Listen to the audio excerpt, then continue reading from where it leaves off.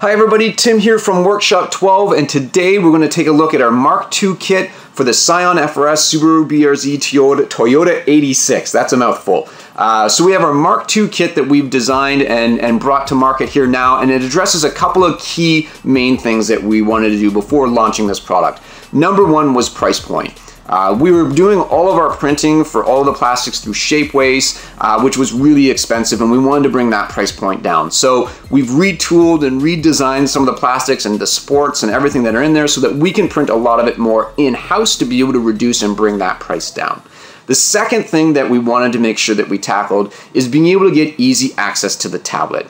So one of the things that we find for different vehicles that might be in extreme temperatures, somebody might want to bring that tablet in, whether it's really cold overnight or you're super hot temperatures in Phoenix and I want to pop that tablet out of my car before it sits for 7 hours in the sun when I'm at work. There's various different reasons. Maybe I just want to get access to be able to recharge the battery. My car is a show car and it sits for weeks at a time and I want to pop it out, charge the battery and throw it in when I want to take my car out. So lots of different reasons why people want access to that tablet. So today we're going to take a look at our Mark II version and seeing how we're addressing that. Okay, let's get to it.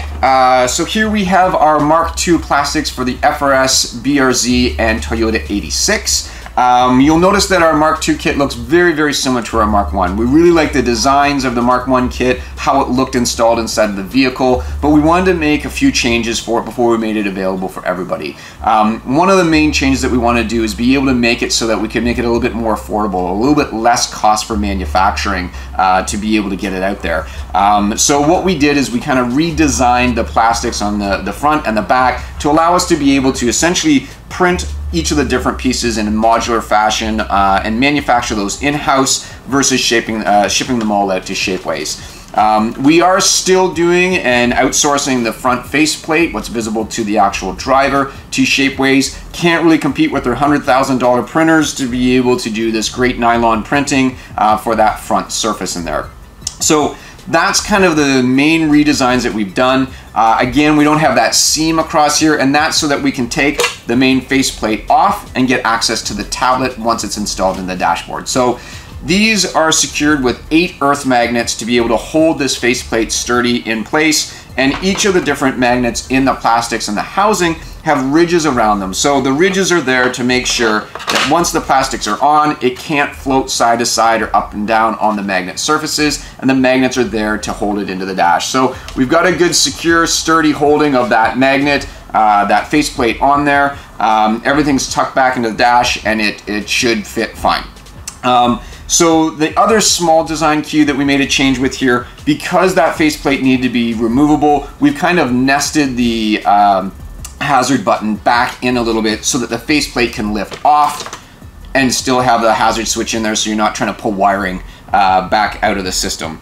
Now, another little feature that we've done in here is we've actually put little loops down in the plastics so that you can put zip ties to hold your cables. So one of the worst things would be to have those cables drop down to the dash after installation. You're trying to fish them back out of there to be able to plug into the tablet. So we've got those as additional different pieces on the bottom as well. So another little design cue that we have done on the plastics is you'll notice that we've got a little bit of a pattern of our Brainiac logo in the background there. Previous kits really just had, you know, some bare minimum that we needed to hold the tablet, but in the case that you're going to have your tablet out of the vehicle, you want something a little bit interesting to be able to see there, and you don't want to see through to all the wires and everything in the back of your dashboard. It'd be like having your stereo ripped out.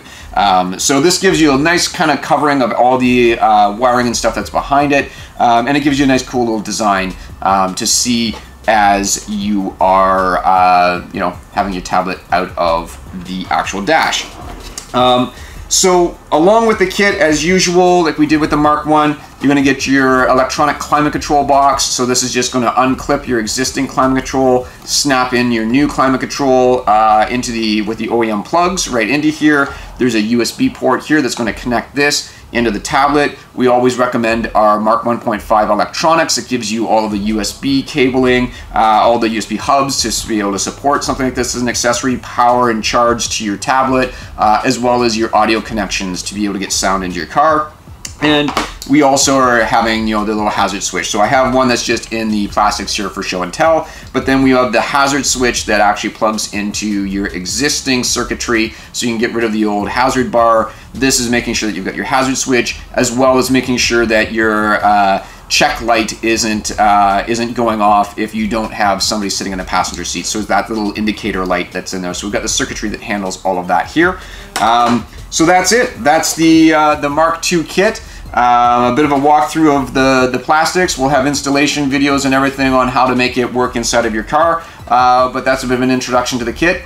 Thanks a lot for joining, and we'll see you in other videos.